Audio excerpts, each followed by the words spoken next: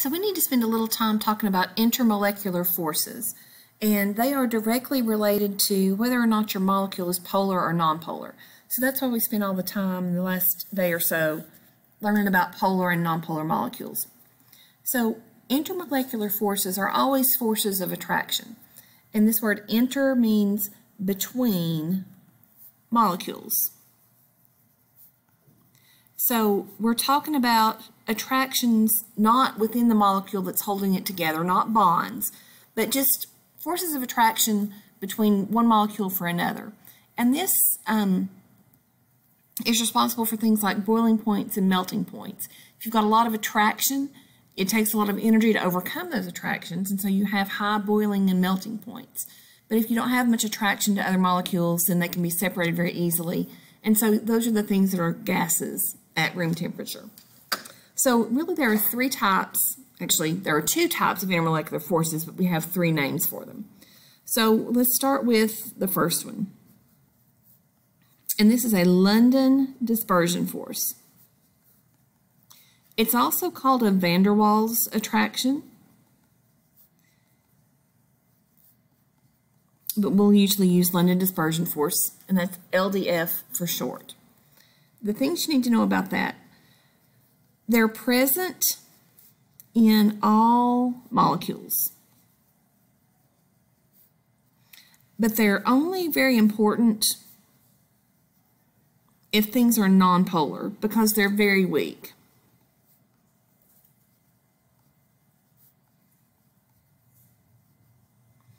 And so what causes these attractions are temporary polarities. So if I have a molecule here, whatever it is, it's got all these electrons that are always moving around inside of it. But occasionally, for no particular reason, those electrons might get kind of bunched up on one side or another. So as we know, electrons are negative, and that's going to result in a slight negative charge on one side of the molecule.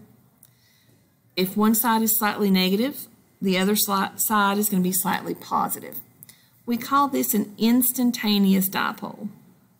There's really no reason for it. They just happen, just random chance.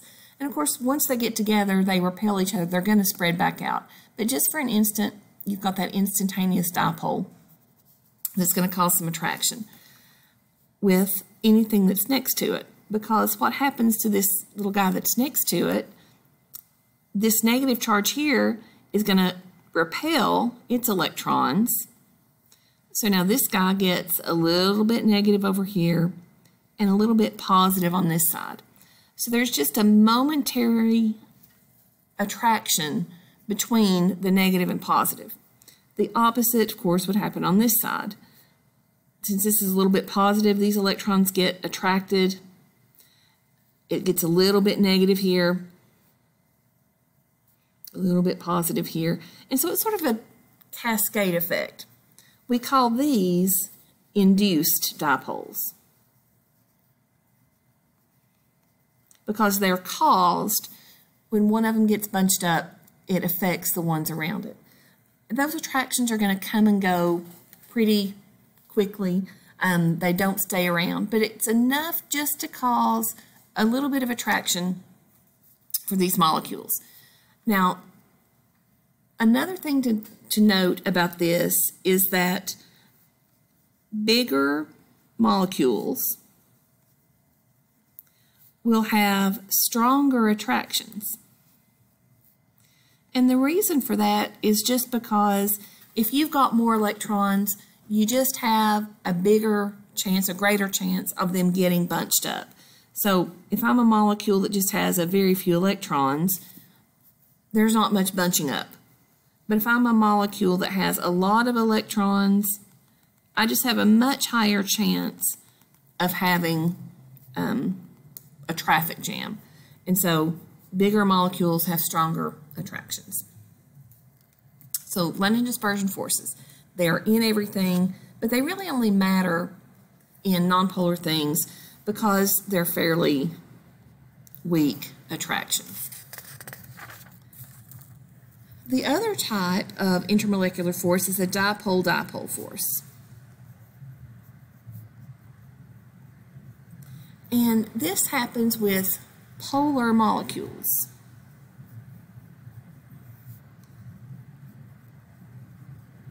Which have permanent dipoles. So here we said these are instantaneous and induced dipoles that come and go. But if you've got a polar molecule,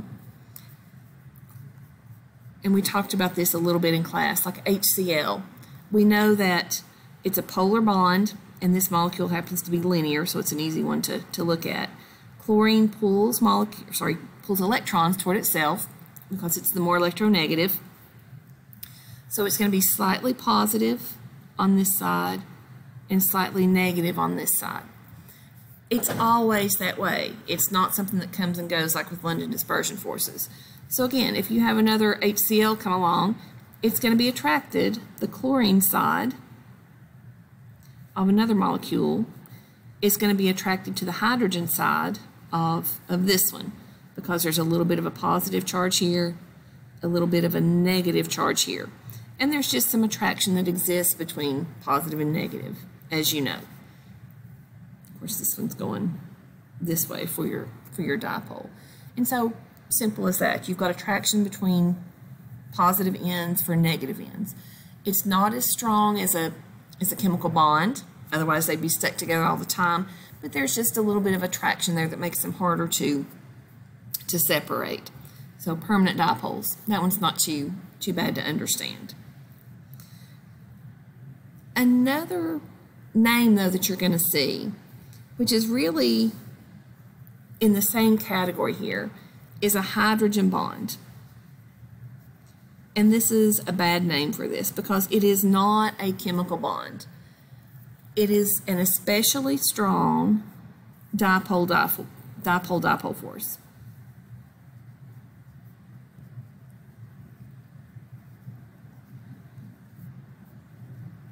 So it's not anything different from something like this, but it's just stronger than your run-of-the-mill dipole force. The reason it's called hydrogen bonding is because it happens when hydrogen is bonded with fluorine, oxygen, or nitrogen. So these are very highly electronegative elements. And because they're so highly electronegative, they really pull hard on hydrogen's proton. Hydrogen only has that one little, pull hard on hydrogen's electron.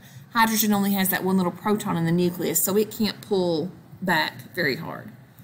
Your classic example of this is the water molecule. Of course, it has that bent shape. We're going to try to show that here. And oxygen's a big electronegative bully. It's going to pull hydrogen's electrons toward it. And so I've got all this negative charge that is flowing in that direction. And these little hydrogens down here end up with a slightly positive charge on that end of the molecule.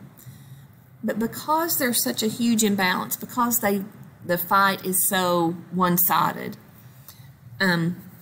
another water molecule comes along and you just have a very strong attraction because you've got a big positive here and a fairly big negative here. So they're going to line up this way. Since this is the negative end of this molecule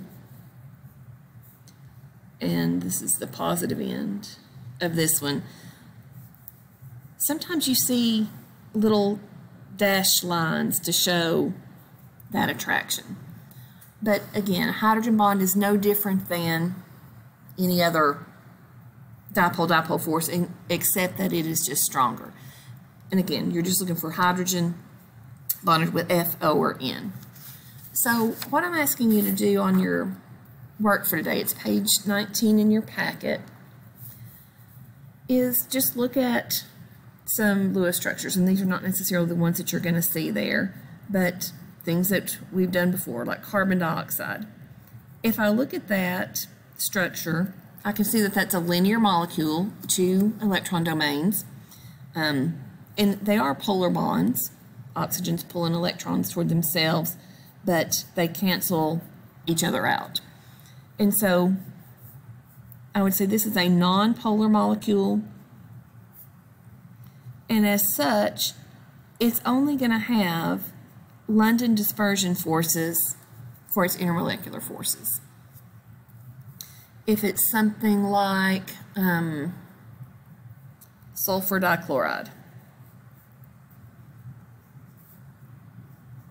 I'm going to draw that Lewis structure for this. This one happens to work out really nicely. Don't have to worry about double bonds or anything. And again, if I look at this shape in 2 dimensions, it looks kind of symmetrical. I have to think about the 3-dimensional structure of this, which is going to be that bent shape. So I've got one end where the chlorines are, if this is the sulfur, one end where these unshared pairs are. So this is actually a polar molecule. Everything is not evenly spread around it. And so since it's a polar molecule, it does have LDF because everything has LDF, but I'm also going to say it has dipole forces under that intermolecular forces column on the worksheet. And one more, if I have ammonia. There is its structure. It's going to be a trigonal pyramidal molecule. So hydrogen, hydrogen, hydrogen, and then I've got this end here with the unshared pairs. So it's not evenly distributed. I've got this end that's different. So it's definitely a polar molecule. It always has LDF. You can always put that down. But this one, because I've got the hydrogen bonded with nitrogen, it's that especially strong dipole force. And so instead of just dipole-dipole, I'm going to call this one hydrogen bonding. And so on your homework assignment, you've got these molecules to draw. Again, this is page 19 in your packet. And you're going to fill out the table with the shape, the bond angles, which you've done before. Do you have polar bonds? Is it a polar molecule? And as you answer this question, that'll give you the types of intermolecular forces: London dispersion, dipole-dipole, or hydrogen bonding. Don't worry about the hybridization category yet. We will work on that on Monday. So that's what you need to know to get to work on your homework. And if you have a good day, I'll see you later.